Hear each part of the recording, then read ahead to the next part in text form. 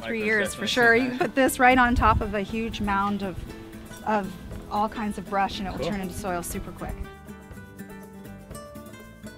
Grass has a lot of bacteria. Yeah. It's more bacterial dominated, so you want to balance it out with a little fungus.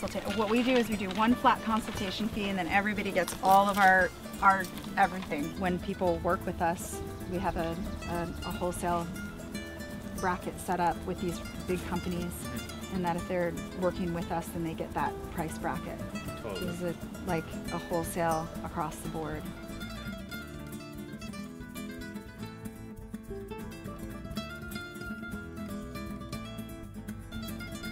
Because if you guys can get this fine chipped up, you can mix it into your soil blend right away.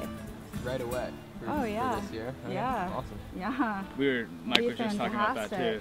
If you wanted to put big pots above the ground, you can put hay bales around them, and then cover crop like the whole top of it, and you can wet down your bales early in the morning. That really keeps the water for a super long time too. That's helpful. Keeps it a little more humid in the little microclimate. And then all of that straw and hay can be used for your next year's soil. Totally. Yeah, this makes a tremendous amount of soil. I mean, wow. Every time I come to Oregon, I'm just like, God, the blackberries, so amazing, the blackberries.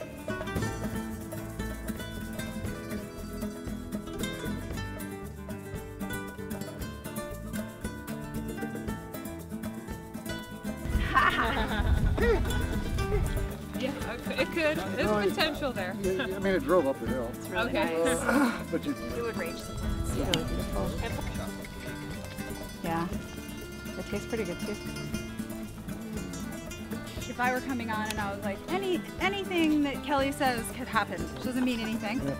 Just if that does happen, then it would be big, beautiful terraces here that you were just filling with, a lot of this topsoil and also pre-made soil. But great hillside. I think farms on a hillside are ideal.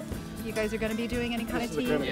Definitely build up your houses. I'll just set up something super sweet. Right. Great to have the different perspectives and experiences, and I think that's exactly what we needed today. So